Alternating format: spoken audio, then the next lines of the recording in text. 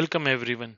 Today in this video we are going to see how to do CI binding by fetching the host name from the description field and then mapping it with the node field of the event so that that particular node value will be used for resolving the CI on the alert.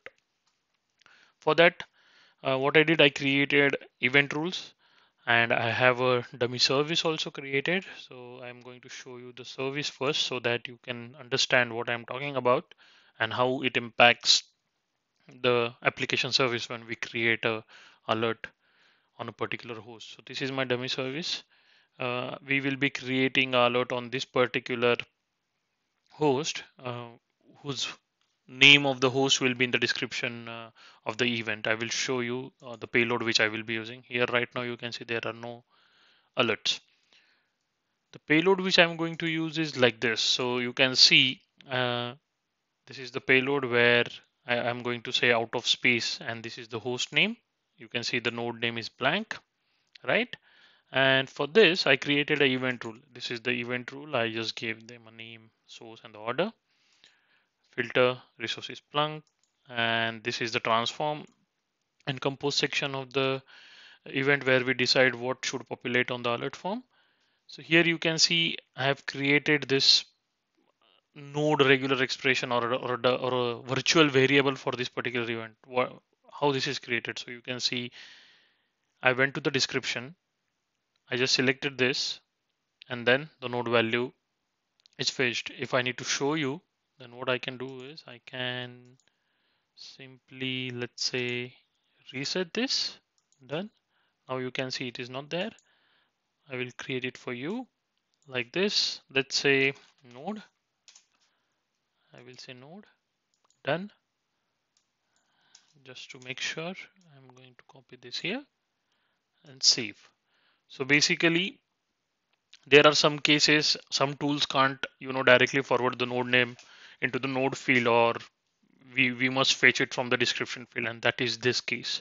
So we are fetching the node name from the description. And if you see CI binding, it's default CI binding on the hardware table, which will be using the CI name. Okay. So let's go and let's create one event. I'm going to send this event. You can see it is created. Let's go to all events. Let it process. It's in ready state. As soon as it processes, it creates an alert. Before going to alert, let me show you the processing nodes. So you can see the node is not there. And it says our event rule was applied, which we saw. Found by node name because the node name was fetched from the description field. Here you can see the description field. Now let me show you the alert. If you see, the node value on the event was empty, but on the alert it is present because we have fetched it from the description, and it has properly populated that particular configuration item. I'm just going to open the alert. Here you can see the description, the message key, and the configuration item properly fetched. Now we will go to the service and see its impact.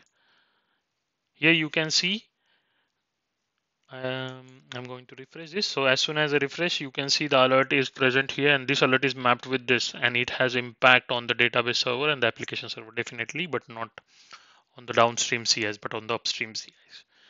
Where on, for example, this database server runs on this particular Windows machine, that's the reason it is impacted, and this IIS server depends on this as well as this, so it is impacted. Right now, I'm not going to talk about the priority group, the alert grouping. It will be in my next videos. Also, I have created a couple of videos where I showed CI binding based upon the host name of the EXI server and also depending upon the IP address of the particular Windows machine. So you can find it on my YouTube channel.